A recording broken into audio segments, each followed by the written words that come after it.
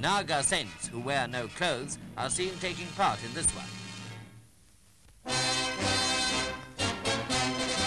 At Genissiat, some 30 miles west of Geneva, France has completed the first stage of the most ambitious hydroelectric scheme carried out in that country.